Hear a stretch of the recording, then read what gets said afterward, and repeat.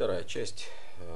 Почему при сборке карбюратора он может не работать. Вот как бы вторая эпопея. Самые стандартные карбюраторы у меня это китайская коса. Значит, это у нас МС-180 штиль. Это у нас китайская пила. Это у нас Husqvarna 128. Это у нас партнер 350. Ну и разобранные косы. Значит, у всех карбюраторов, кто бы вам что ни говорил, принцип абсолютно у всех одинаковый. Нет там ничего разного. Там могут быть разные отверстия, могут быть разные диаметры форсунок. Вот этих вот диаметр форсунок может быть разный. Они могут расположены, одна быть здесь, другая здесь. Могут расположены где угодно быть. Расстояние, значит, распылитель может стоять, как правило, стоит только в одном месте, либо здесь, в зависимости от того, какой карбюратор. Значит, в общем, он находится там, где у нас получается воздух приходит. То есть здесь у нас еще заслоночка, тяга. Значит, заслонка и тяга вот здесь сбоку у нас. Значит, смотрите, то есть по сути, самая встречающаяся проблема это первое, прокладки не герметичны. Второе, игла, я уже говорил в предыдущем ролике. Третье, клапан форсунка, она должна туда дуться вот через вот это отверстие. Обратно нет. Если у нас это китайский карбюратор, возьмем сейчас китайский карбюратор, сейчас я его разберу. Вот, если это у нас китайский карбюратор, у нас, соответственно, значит, запитан цветом H, получается вот эта вся форсунка запитана цветом H. А винт L, холостые обороты, как правило, регулирует, и запитан он вот тут вот внизу есть отверстие, 3 штуки. Значит, естественно, игла. Все точно самое. Иголка может держать, может не держать, может там, не знаю, там пружинка вот эта подустала, может иголка уже стертая, может быть, просто какая-то герметичности нету как нужно, да, то есть может быть просто ее, как бы сказать, переливает из-за того, что вот давит вот эта мембрана слишком сильно сюда, поэтому все должно быть заподлицо, я в предыдущем ролике говорил. И также еще может быть, вот у нас каналы, вот они, вот, у нас канал. На штиле 180 там, как правило, только в китайских версиях у нас есть винты, но, как правило, их в основном нету в оригинале. Значит, вот там винт есть, вот один, и бывает длинный вот такой. Вот сюда вот тоже обязательно выдуваем сначала в то отверстие, которое вот здесь есть, H, да, то есть оно выдует и сюда, и в форсунку выдует. Но единственное, что если вы дуете, если уж вы взялись это делать, то желательно понимать, что здесь давление сильного нельзя создавать. То есть давление нельзя тут сильного создавать. Тут надо небольшое давление, рывками так называемые. Вот так вот. Вот так. Оп. Все, оттуда вылетела вся грязь. Все, там сила не надо. Сила это приведет к тому, что у вас вот этот клапан просто придет в негодность из-за того, что с него вылетит мембранка. Надо это понимать, осознавать и чувствовать, сколько давить на баллончик. То есть очень важно. Не надо. Прыснули чуть-чуть, все. Значит, другая обстановка с импульсным каналом, то есть, точнее, с каналом холостого хода.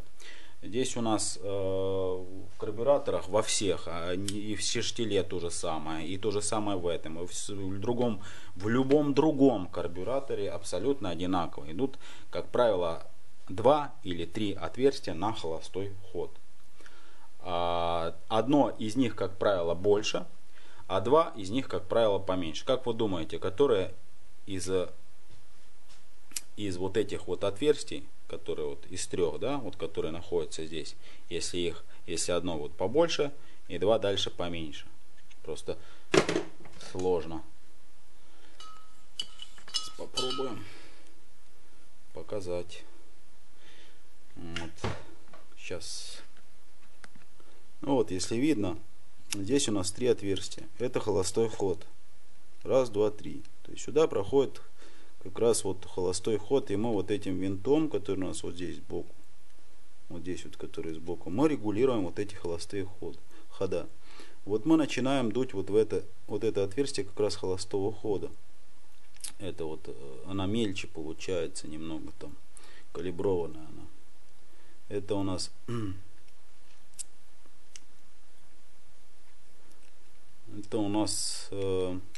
жиклер холостого хода.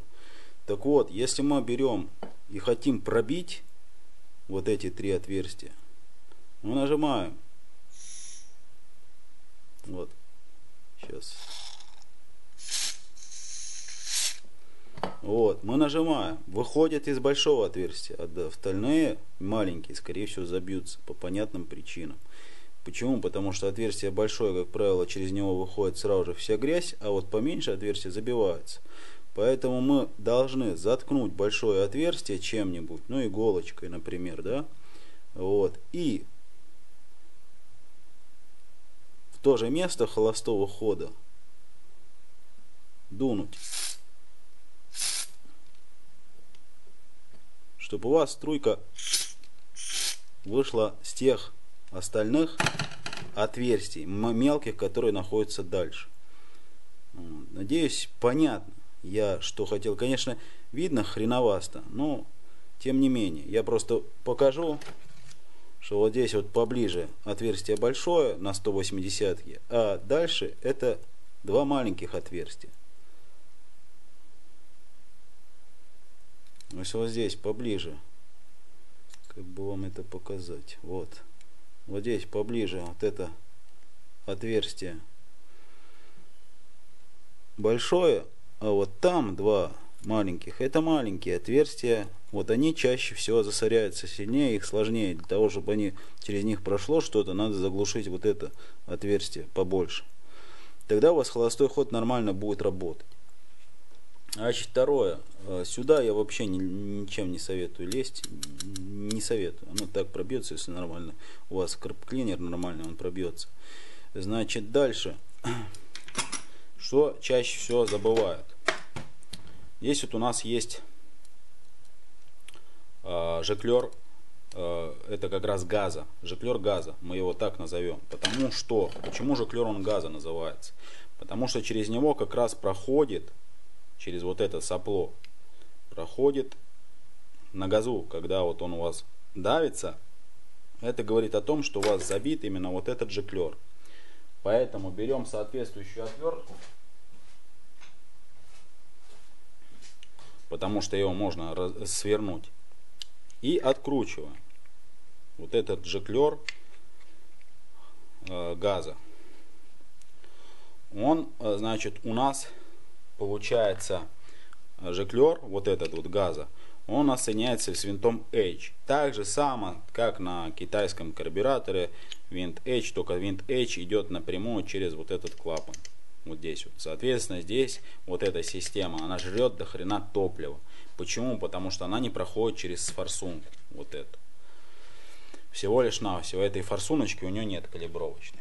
А здесь штиль сделал как же? Ее можно взять, вычистить изнутри, да, взять, например, проволочку мелкую, я и пользуюсь обычно медной мелкой проволочкой, и проковыриваю. Тогда у вас получится, что у вас сюда будет идти обороты, будут высокие, хорошие. Если у вас забито, у вас будет давиться пила. Это на 180.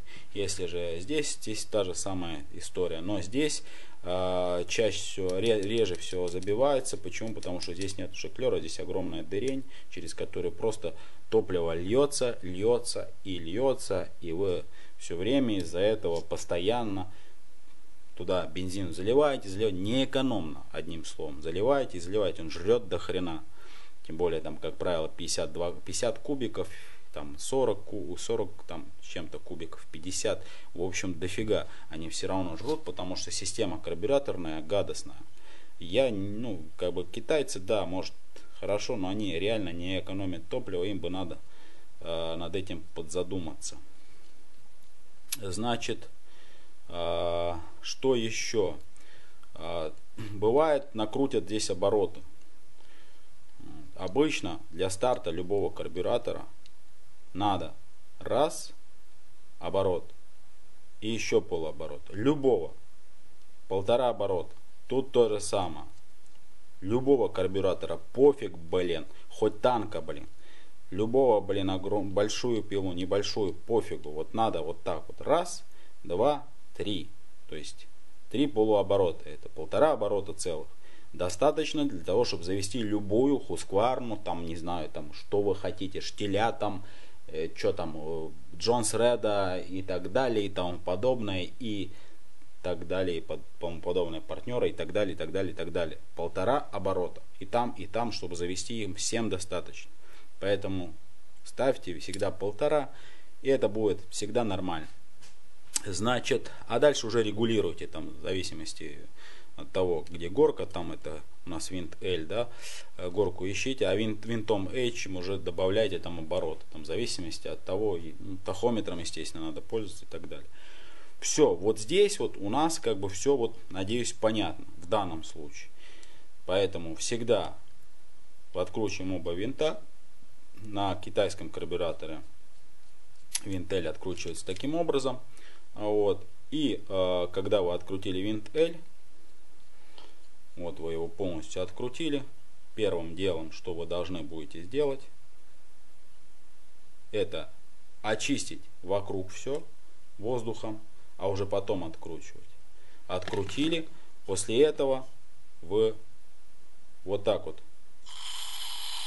туда немножко насыпали, да, потом, как бы его стрясли, а уже потом, потому что вот там может быть грязь, а уже потом вы все пробили вот эту дырку.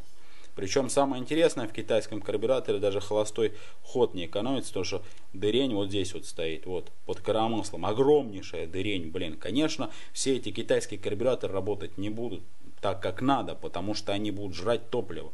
Вы экономите на чем? Да на чем вы экономите? Вы экономите на пиле, правильно? Значит, а китайцы делают, ну раз вы экономите на пиле, значит вы не будете экономить на бензине. Вот все, что они придумали. Не знаю, зачем им это, но они сделали именно так.